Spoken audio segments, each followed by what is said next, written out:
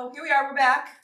Coaches are taking over at the end of a really good weekend. Yep. We're gonna wrap it up with a nice, fun project. Mm-hmm. Easy project. Yeah, super easy. It's even easier because I'm not doing it. We're gonna learn how to do a swag. So I'm gonna start with this pre-made flocked base. It has pine cones, berries. It's already flocked and ready to go. And I just used some of the leftover ribbon. And I'm not even gonna fluff this because they designed these to be ready to go. You walk into the store, you buy it, and you go home and you place it on your door. Well, Jordan doesn't do that because that's not Jordan's style. So what I'm gonna do is I'm just gonna wire this in. Now you could easily just well, now what are you making next? Zip tie it in. But I'm just gonna go ahead and wire it in. And the main thing you want to know they're gonna know. They're gonna know. When you wire a bow in, when you're selling this to your customer, run your hand along the back and where you put your bow. That's the last thing your customer wants, and that's the last thing you're gonna want to deal with is, hey, I bought this swag from you and it scratched my door really, really bad. So you just take that wire and you tuck it in under the greenery and the ties, and now you're not dealing with any scratching. And I left some length to these ribbons. I didn't even bother cutting this ribbon. This is still about 1.5 yards left on it. So I'm going to take this tail, run my hand along it, the bottom of it, and pinch it.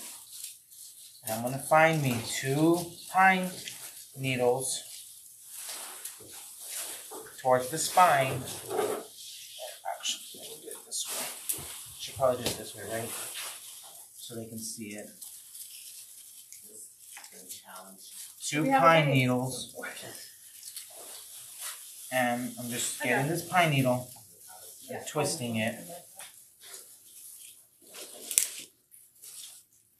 And bringing this Happy Holidays one to the front.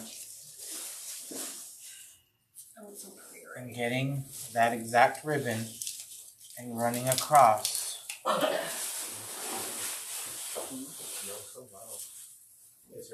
Alright. And another pine needle towards the bottom. And I'm just going to curl that ribbon up. Yeah. And that was just that one long ribbon tail. And this one I'm going to curl up. And this ribbon, I'm just going to go ahead. I'm missing my demonstration. You're missing the comment. I didn't cut this ribbon. I just curled it on itself because that you want to choose a nice designer, high quality ribbon that's going to hold its shape. This peppermint came from Khalees.com. Woohoo! So, what you got, friend? like I said, this peppermint came from Khalees.com. And it's gorgeous. And it did have a hanger, but I just cut the hanger off. And I ran a stem that came off of one of our projects in there and just made a little hole. And now I'm going to add some glue in there. Everything.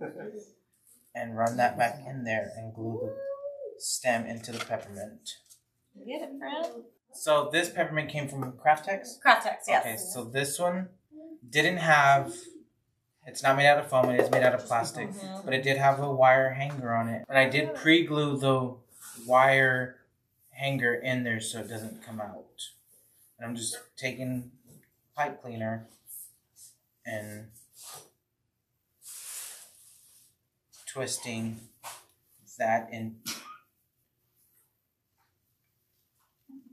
there. So now, since I'm pretty sure this is already dried, I'm going to take this peppermint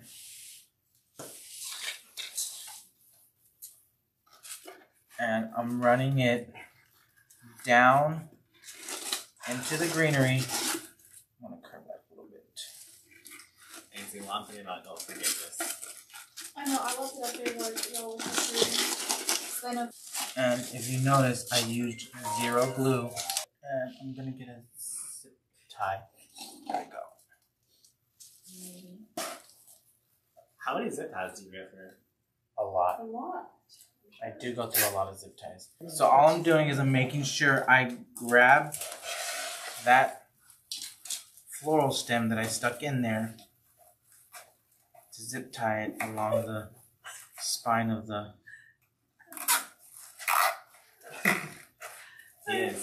He is. So now I'm going to take... I angled this when going this way. I'm taking this peppermint, and I really wish they wouldn't have glued down that damn pine cone. Oh. Well, Those are not man's best friend. So I'm just taking that peppermint that I put a pipe cleaner on and twisting it on that greenery. It's crazy how fast it is. really fast. Scary fast. And those are the two big ingredients I'm going to add. They're fun. I'll do some surgery. I can do it myself. Okay. I can do it myself. Yes, I was just going to glue it on. If it would have been glued. So what are you using to make a steak? A skewer. Yeah. Shish kebab skewer. Y'all, best investment at Walmart. Like $1 for a whole bag of them. Yep, Yeah. $1 for 100. So it was on a stem, and the stem piece that came off of this I used on the peppermint, so I recycled a little bit. And it's on a really sturdy wire. And what I did was I just uncurled it just a little bit and gave it some length. And what I'm going to do is I'm going to run this wire with a little bit of glue. Not a lot of glue. After I put 20 pounds of it on there. And run that in between the bow. So you just basically giving your bow some life? Or Yes, are you just starting I'm on top of it? Giving the bow some extra life because I noticed that there was an empty spot up here.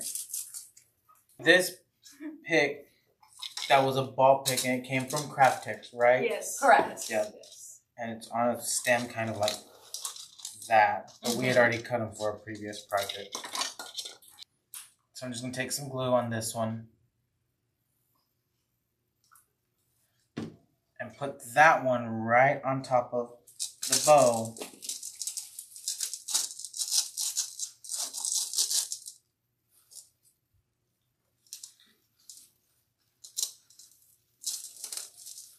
So I'm just going to take this stem and I'm adding glue. So I'm going to take this stem and run it in there, making sure that I'm getting all the greenery that I can possibly get. And now that it's in there, I'm taking this stem that I added a little length to under the curl and folding it up. I don't want the present pointing down. I want the present pointing up. And setting on there like that. And now I'm going to take these lollipops that came from Khalees.com actually. Okay, These yes. did come from here. I love those ones. They're I love so these. pretty. And they're... And I love all the They're- things that you're adding to this. Go big or go home, Yeah, my they're- friends. This is the stem that has the two lollipops on it.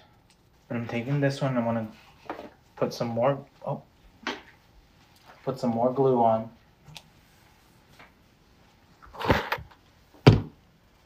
I'm going to run that down into there. And I want to put this one behind the bow.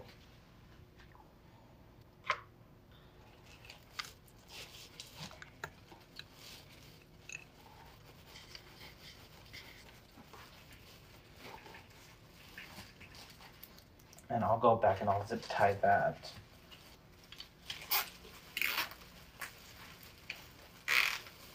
I'm just running some glue and tucking them in different spaces. Do you just use a glue gun or do you use a glue pot sometimes? I just use a glue gun. Who uses glue gun over here? There is a glue pot. Yeah.